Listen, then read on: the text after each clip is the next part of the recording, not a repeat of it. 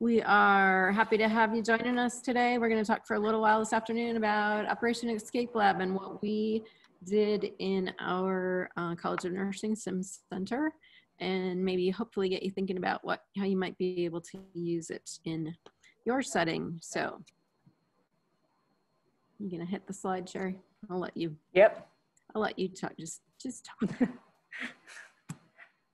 Again, as Anne said, welcome to Escape Lab. When the students came in this semester, this is the first thing they got to see. So hopefully, you know, instilled some nervousness. All right, so back to the objectives. Be patient and learn from your mistakes in sim. I don't know if I cut off before. I was encouraging people to ask questions. We don't have a big group, and we appreciate any feedback, comments, critiques, and just want everybody to enjoy the presentation. Hopefully, if we can stay connected. We're going to discuss some of the concepts of escape rooms in healthcare education, and then we're going to hope that you participate in this escape lab that's going to be held virtually. I'm just going to warn you, there's some clues that are going to be coming up, so pay attention. You will be quizzed at the end. And just develop some ideas that you can bring into your own experience and your own educational objectives. Some of you guys know me because I talk a lot and get around a lot. And so my name is Sherri Kerney. What you might not know is that I went to school back east at a small all-women's college in Troy, New York, called Russell Sage College. I worked in psych for 15 years, which has enabled me to work with a lot of, never mind, I'll skip that part. But I got into sim while in psych. I started to be the workplace violence educator and skills lab educator, and just not skills lab, but skills educator, and just overall teacher for most of the staff there. But I got tired of the bruises that I came home with being real and being bit by 6-year-olds. So now I get to make everything myself. I started working in the sim lab about 2 years ago. Some of you guys know that I enjoy running and bike here, and I'm kind of obsessed with my dogs and other people's dogs.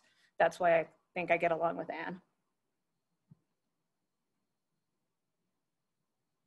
Yep, so there's me. So that's not me. That's Gracie. Yeah, so education-wise, BSN, got my master's in education, and then I got a doctorate in education not too many years ago, just about 5. I have been working in simulation for several years now, and I love teaching with simulation. And that's relevant because this lends itself to simulation as well as some other things. But I did become a certified health education what's the S? Certified Simulation. Healthcare Simulation Educator. There we go. In 2014, kind of back there when they first did that, and I've done that since then. And Gracie is our College of Nursing therapy dog in training and is currently sleeping at my feet, so hopefully she'll stay there. Okay, so that's just a little bit about us. If you're not familiar with the Sim Lab, I was looking at who's on here. We have mostly College of Nursing people, it looks like. But we have an amazing simulation center. So we kind of divided into what we call advanced simulation and the basic lab. In advanced simulation is more scenario-based. Students work together to take care of patients, make decisions, do what they need to do, practice procedures and skills that they've learned. This is a picture of our basic simulation lab, which we are so fortunate to have this beautiful space for students. There's actually 2 sides with 10 beds each. And so our Foundations of Nursing course, the very first semester students are in the nursing program. We spend a lot of time, this is actually considered a clinical course because they spend a lot of time in the lab learning skills, learning procedures, learning how to communicate with patients. We use a lot of standardized patients, so they get that aspect as well. Doing things a little bit different currently, COVID times, but hopefully not compromising. I don't feel like we've compromised any of the education that the students are getting, even though they're kind of anxious that that's the case. I think we're still doing a really good job of providing them the basics of the foundations that they're going to need for moving forward. So that's kind of our setup. And that sort of led us to trying the Escape Lab here. So my mantra in simulation-based education is, and I share this with the students all the time, we come here, we expect to make mistakes and learn from them. You know, they come here and they feel like they don't know anything and they should know everything, which I can never figure out, because then why would they be here if they already knew everything, right? So we try to make this an atmosphere where they can try stuff, figure things out for themselves. I'm all about learner-based education, not giving it to them. And sometimes it takes us a good several weeks of the semester for them to go along with that, to figure out that they are gonna be doing the learning on their own with our help. We're not gonna tell them what they need to do. I think that we spend a lot of first semester doing that. It's a lot different than perhaps prerequisite courses, and I'm sure it's like this in every other healthcare program as well. You know, you do your prereqs and whatever, you study and you take your tests and you do things to get grades. Whereas now we're trying to help students understand that they're learning things and they need to know these things in order to keep their patients safe, right? Totally different than what grade you get in your course. Okay, so we try to give them lots of opportunities to try and fail. And if they fail, I don't even like the word fail. We don't use the word fail. We have do-overs in our lab. So if they can't do it the first time around, then we practice some more. And that's okay. You can go to the next slide, because this is all kind of based on deliberate practice theory. If you're not familiar with it, Erickson started this back in the 90s. 2015 in the references, there's something that's more focused on medical education, but the idea, and we're clearly not trying to make world-class performances or performers, but the idea that, you know, you do the one and done, or do one, learn one, do one, see one, or however that goes, that whole theory doesn't really work with beginners, right? So we have all these novice learners.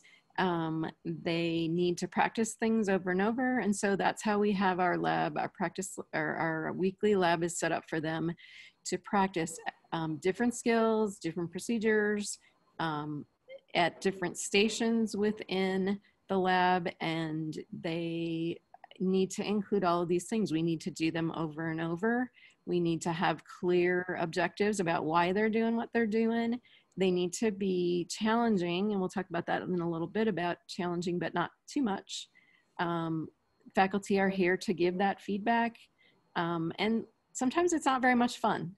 Practice can just be not that much fun. So that kind of feeds into our idea about using an escape lab as well. I'm gonna go next. The other part of deliberate practice that we have implemented, and I feel really strongly about, is mastery learning, and how those go together. You'll see that minimum passing standard, MPS, really important that we set those, we agree to those. I'm sure in every college program, whatever, you have minimum passing standards, whether it's on an OSCE or however you do your assessment. That very much ties into deliberate practice and mastery learning. You just give students the opportunity to continue to practice until they reach that minimum passing standard. We have control over the curriculum. Go ahead and you can go forward, Sherri. I can make different colors. There you go. This is really important. I actually heard Dr. McGahey speak at a conference once, and the whole background, the whole basis of mastery learning is that nobody gets to be mediocre, right? And I always ask students, who wants to be the mediocre nurse? Of course, hopefully nobody wants to be that. And none of us want that person taking care of us, that's for sure. So what we strive for, excellence for all, is awesome, but at least there's that minimum passing standard that everybody needs to reach. Okay, and go ahead, and people are gonna reach that at different times. So this is just kind of a graphic. Thankfully in health sciences, I'm pretty sure that goes for everybody. We have motivated learners. They're usually here because they really want to do this. And so that part of it is really nice to have. We start with a pretest, and that is just basic knowledge where students are at. Then we have control over the curriculum. So this is going to be the method that, how are we going to help them learn? Then they do a post-test, which for lots of us is called an OSCE, objective, structured, clinical. We call them evaluations rather than examinations, but same idea. And then depending on how that goes, they either pass, which I hate that word, but they reach the minimum standard and they're good to go on, or they fail, which I really hate that word. And then we figure out how to get them what they need to practice some more in order to reach that minimum passing standard. So, okay. Go ahead, is there another? Oh, there it is. One more, just put the arrow on there. Yep, so this is what we're after, right? Is that sweet spot where they're not panicked because they don't know what they're doing. And we don't really want them comfortable either, because then, you know, the zone of proximal development is that green area where between being comfortable and being panicked. And I don't know about you all, but there's a lot of panic in the lab, especially the first few weeks. And there is out in clinical too, right? I mean, this is all part of what we do. It can be pretty scary when you don't know what you're doing. So that's what we do. And this is why we decided to try an escape lab, because it is one more way to help students practice. And hopefully it makes sense. We've tied it back to the educational pedagogy and principles, that it wasn't just something that we both went, oh, this is really cool, we should try this. I actually did put thought into it. So what's next? I'm not sure where we're at. Oh, and one last, if you haven't looked at Fink's stuff, I mean, hopefully what we're trying to do is create significant learning experiences. And that's, to me, this is just everything we do in the nursing program, especially at the very beginning, when we're trying to help them learn how to learn differently, so that they can actually bring that stuff back when they need it, that they have the foundational knowledge, they know how to apply it.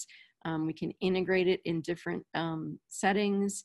I heard one of the talks this morning, I think it was Erin, I can't remember who was talking about doing quizzes, but how to do things, learn things so that you can apply them in different contexts, for sure.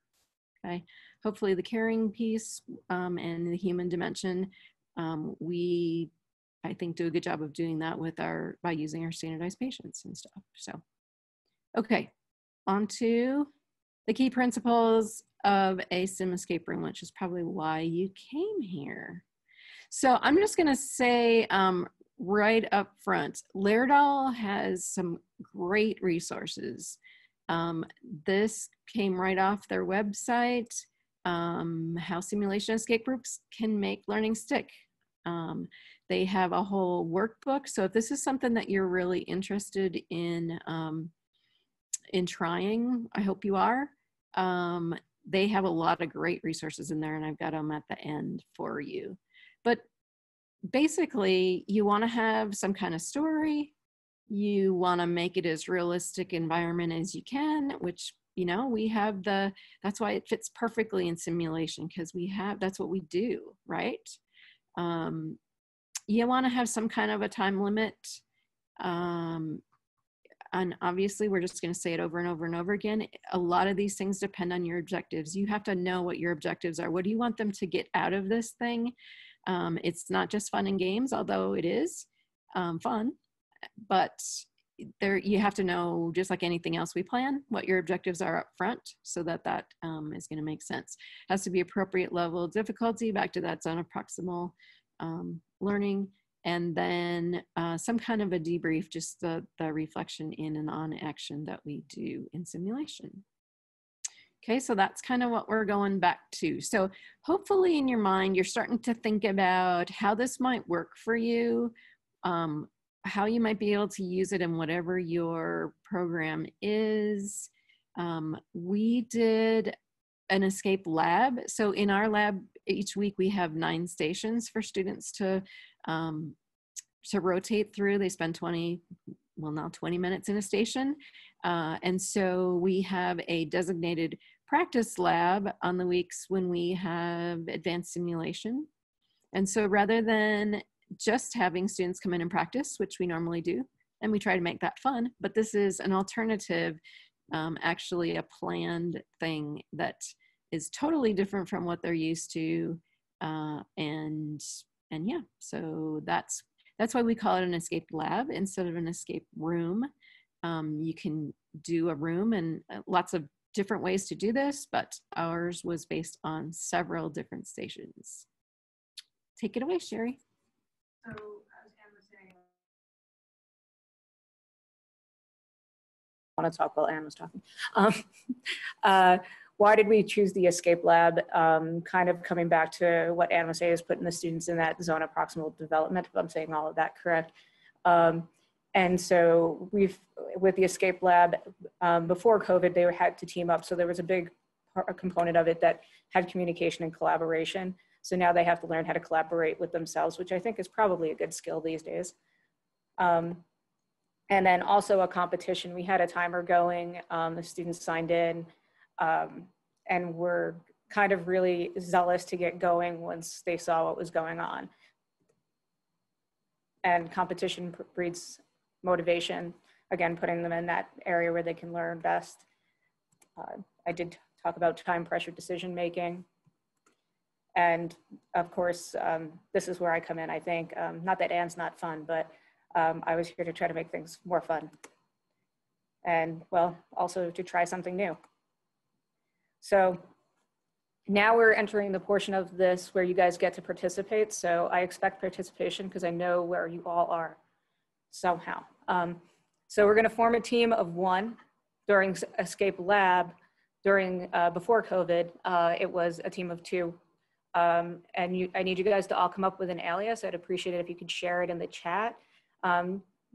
Also, just so you know, the students were really fond of Team Catheter. So if anybody needs to take that, it's a real pisser of a name. And then we're gonna review the guide to Operation Escape Lab. So you might wanna get a notepad, label it confidential, because there's gonna be clues throughout the thing to open the quiz at the end. And if you answer all of the questions in the quiz correctly, you too can get a certificate of completion and escape our virtual lab.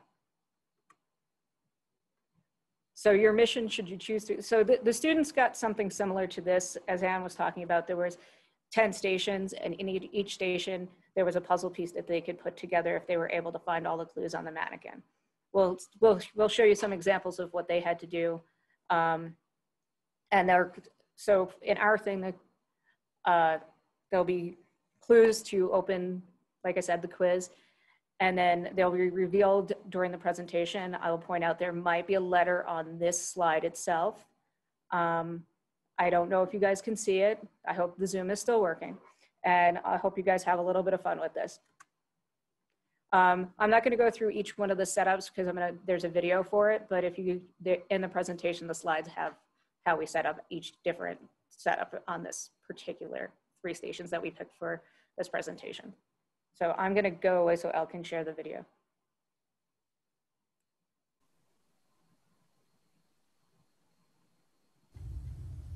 Welcome to Station 1 of the Virtual Escape Lab. I'm going to go over where we put the clues and some of the reasons why we picked where we put certain clues. So I have my setup guide. I think we all probably know what one of these are. And so I had the station already set up. And so now I'm just going to go right to the portion where I have the escape lab instructions. So here we have, I'm going to place an H. I already have these on. The volume is low. And we're going to put the H underneath the mannequins gown, what we got as some feedback is that from some of the instructors is that the students were not pulling down the gown to get skin on skin when they were doing listening for sounds, breath sounds, and heart sounds. So I'm gonna just put that there, cover her back up. So it's not as exciting without seeing the mannequin, but I can kind of talk through some of these. And I'm sorry to get to see the fancy video that I made before I got my COVID haircut.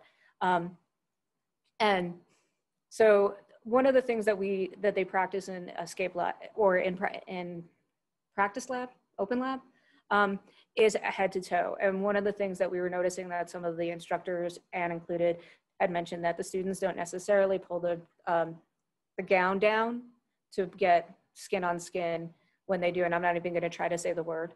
And so we put an H underneath the torso, underneath the gown of the mannequin, right? Obviously checking identification is super important. So we put a clue on the name band.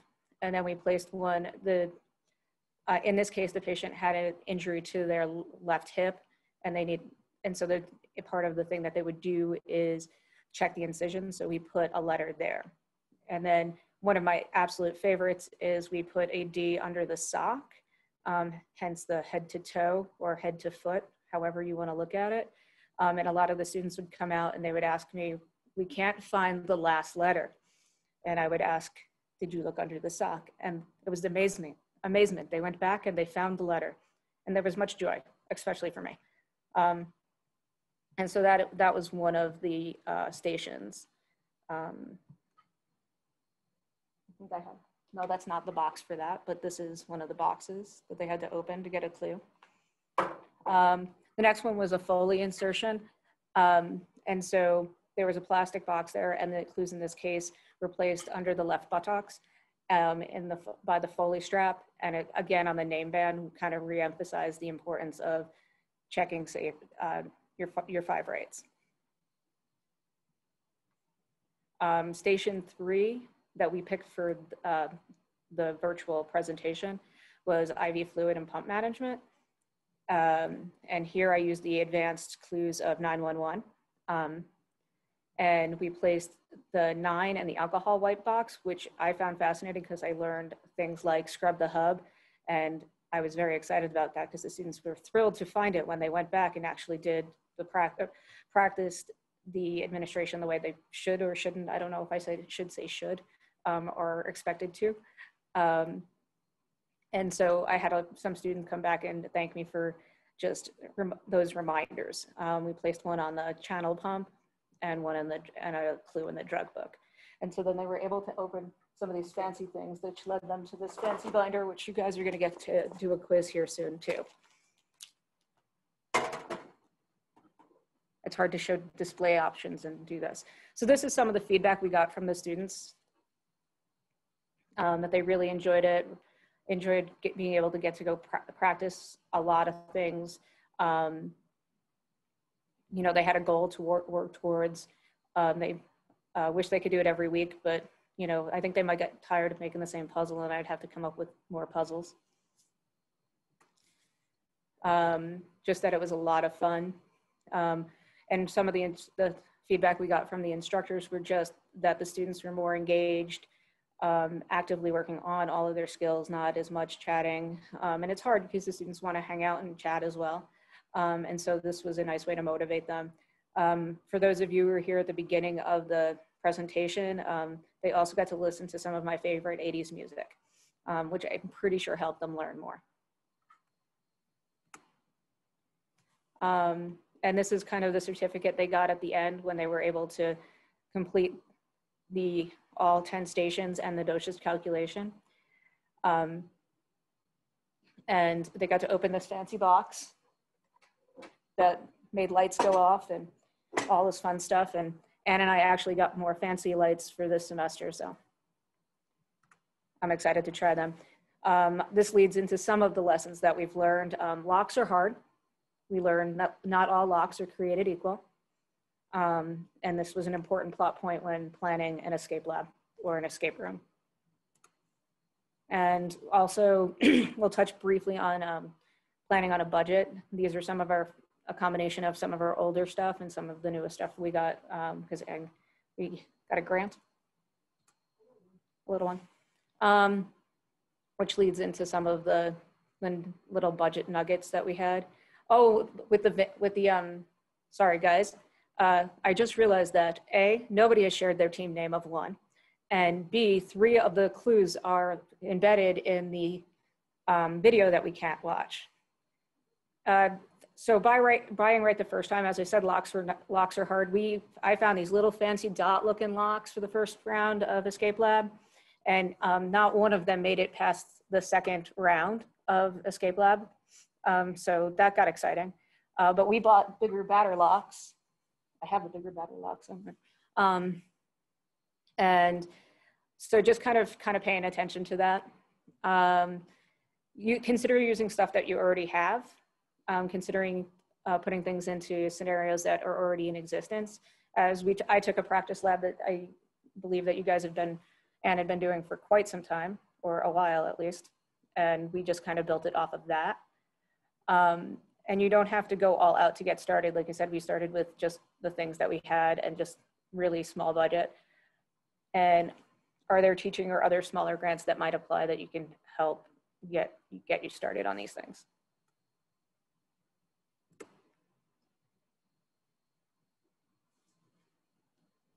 Okay, so as you're getting started on this idea, I put a couple comments in the chat there.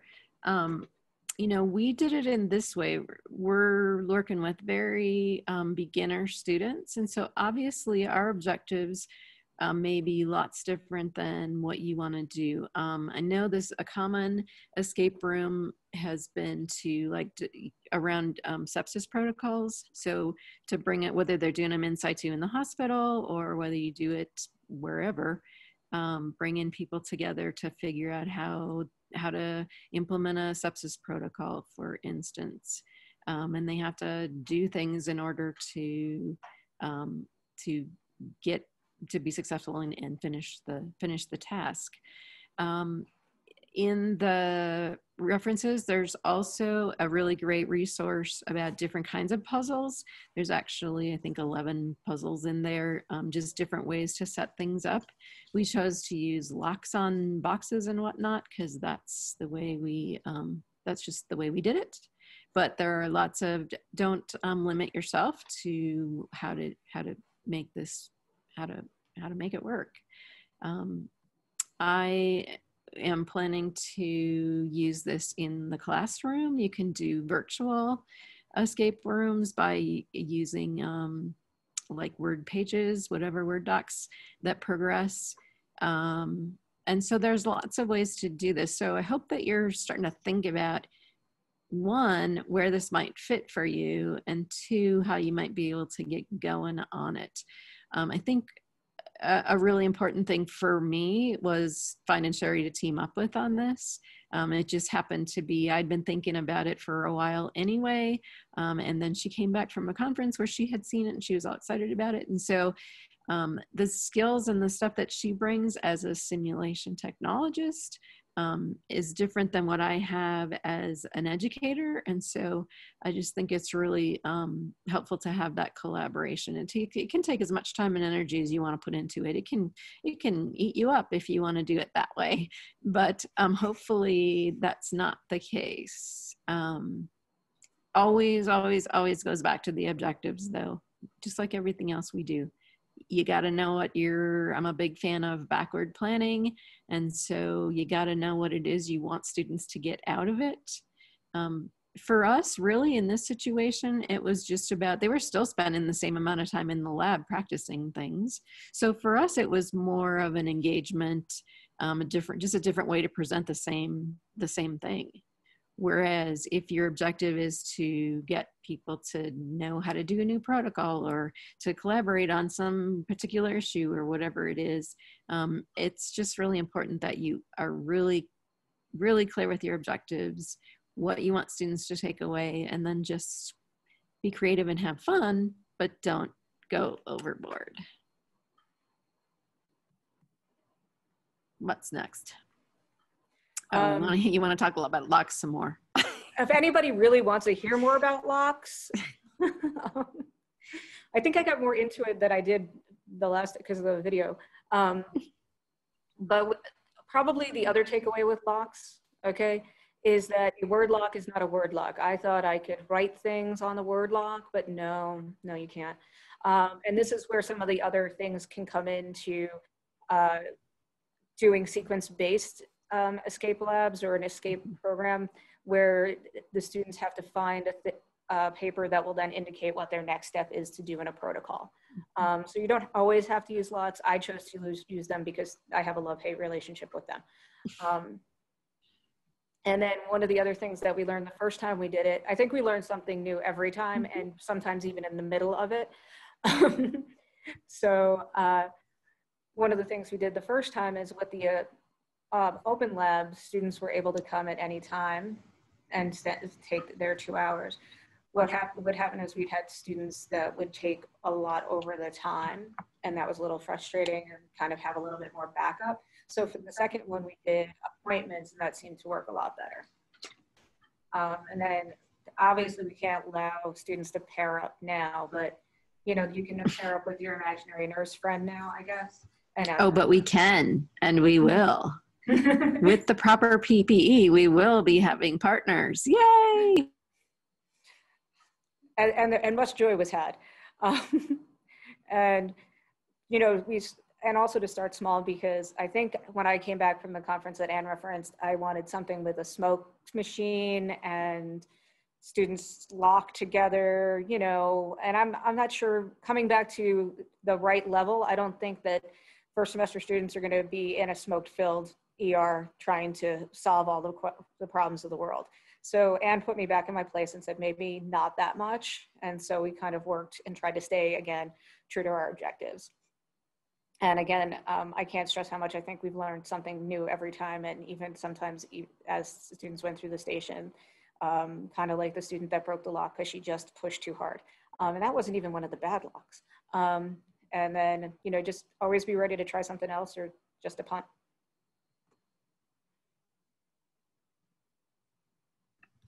Okay, I think I've already talked to, you can tell, I think objectives are really important. If you don't know what your objectives are, you got nowhere to go, right? So it's not about getting lost in all the details. It is really, we kind of alluded to that this lab would be different. We didn't give students a whole bunch of pre-briefing about how it was gonna happen. They signed up, they got here, and then Sherri does a little pre-briefing at the beginning so they know how it's gonna go. But really important that they're on board. And to be honest, that's one of the things about this. It's not hard to get students on board with this. You know, it's something different. And I would say, even if you're thinking about, you know, we tried it in a faculty meeting. It's just something different, right? It's the same, you're trying to get to the same objective. It's just a different way to get there. So always thinking about what you want to do the next time around, for sure. And I don't want you to feel like you need to spend a bunch of money. You just don't. You need to just be creative and have some fun and get going on it. So now what? Is this me? Am I talking still? We want you to commit. So if you've been thinking about how to maybe do this, just think about how to do it small scale, and you don't need to do an entire lab. That was a pretty big undertaking. But think about how you might be able to use it for a certain topic or a scenario you're already doing, or something in the lab that you already have really strong objectives for. Like I said, just a different way to get to the same thing. Just trying something new. And hopefully, I mean, I don't know, you know, it's fun for us to try something different as well, right? Rather than just doing it the same old way. So I think that takes us into the point where we want to throw you out in your breakout rooms. Sherri, can you hit the next? Yep. Yeah, okay. So we're just gonna throw you out there there's only a few of us, just put you in for a few minutes. Does anybody have any questions before you go out to talk about what ideas might work for this? Any thoughts or questions that you want to share? Please just unmute yourself and talk if you do. Well, I guess I was just curious how long we'll have in our breakout room so we can keep ourselves on track. Well, that's a good question. I don't know. What do you think you want? We're such small groups that I don't really know how this is gonna. I'm gonna say 15. Okay. And if you want to come back before that, then come back earlier, and then we'll just regroup and go from there. Anything else? Anything about how to do it? I'm curious. Has anybody tried? Anybody done this on your own? I assume you're here because you're at least thinking about wanting to do it. Maybe. Or you just really wanted to see what we've been doing in the basement? Yeah, that's okay too. Okay, well, I'm just gonna hit breakout random. How many of us are there? I'm just gonna put us in 2 groups, and Sherri and I will hop in one of each, and will that work? I guess my question too would be, what are our objectives? Your objectives are to talk about an idea that you have that might work in this format, that maybe you've been thinking about, but you're not really sure you want to go there. Or yeah. And like I said, it doesn't have to be just with students. You know, I thought we did it in a faculty meeting. I thought it was actually kind of fun. It was just something different, right? We still had the objectives we had to finish before we could leave that meeting. And this was just a different way to get there.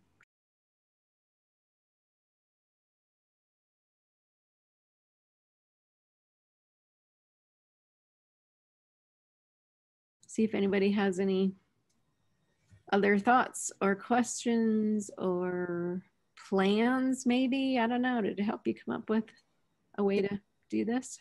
Did your team come up with any interesting feedback or excitement? No excitement. I think we had plenty of excitement. Yeah, we did. Well, that's just the nature of our group, you know. I did think of something while I was flying back from the breakout room and into the main room. You could, especially, I mean, I'm always caring about patient assessment and the nurse's ability to gather clues from assessment, or their, you know, the SPs could hold a clue.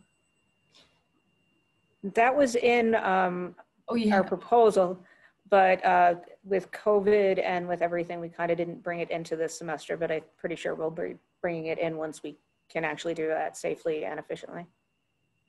Because that gives a lot more dynamics into what you can do as far as a clue. Right.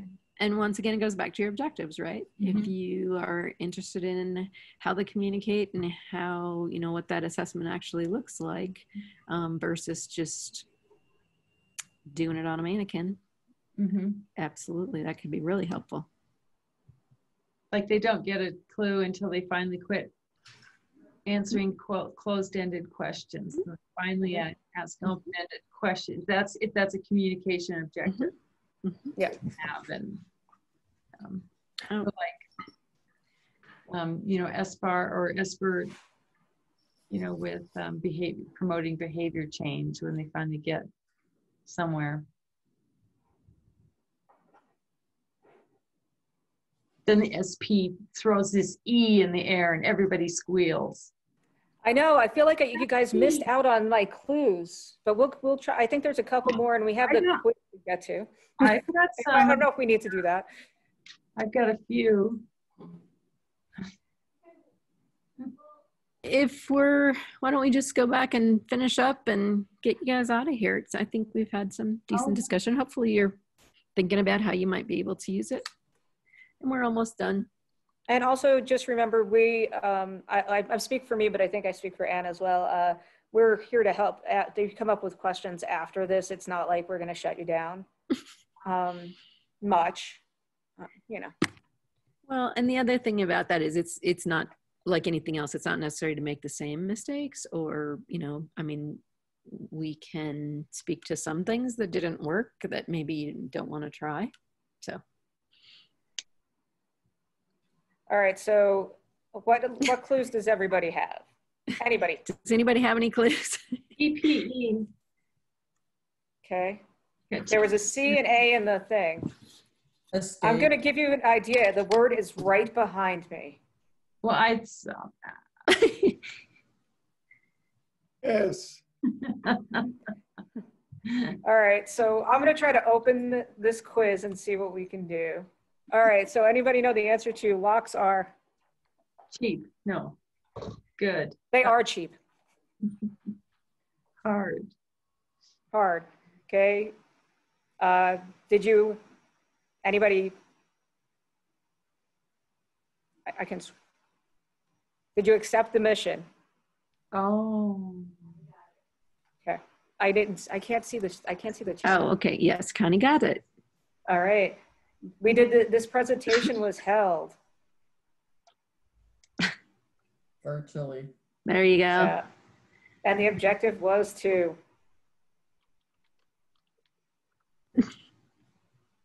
Have fun. Have fun. Yep. So that you know, in the original version of this is actually password encrypted.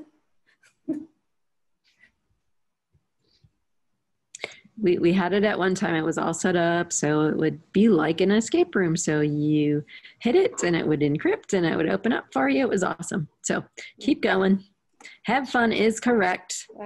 And that would open for you this fancy. Look at you. You escaped. I'm printing it. Ah, Please do. there you go. So, you know, silly. I mean, this is what we do with the students at the end. They get their certificate, they get their time on it. Sherri takes a picture of them with it. You know, it's all just fun. And it's kind of amazing how just simple little things like that. And we now have this banner. Yeah. And my chain. And we're thinking about other, you know, I talked about the faculty meeting we used it at. We're talking about how can we use it for community. So like when our high schoolers come around and do their tours of the lab, or do I want to, you know, be in nursing school or go to med school or whatever it is, you know. I think there's lots of other applications if you think about it and don't make it too complicated. I think that's what we got for you. So unless you have any questions, maybe go ahead. I do, if you're at all interested, I do think this is a good reference list. So there's our contact info for sure, but there are some really good references if you want to go there. Some of them are links and some of them are just articles, but you know, not just nursing for sure, not just medicine, but interprofessionally. There's the one about actually specific puzzle ideas, which we talked a little bit about doing it online. That could be helpful for that as well. There's one more.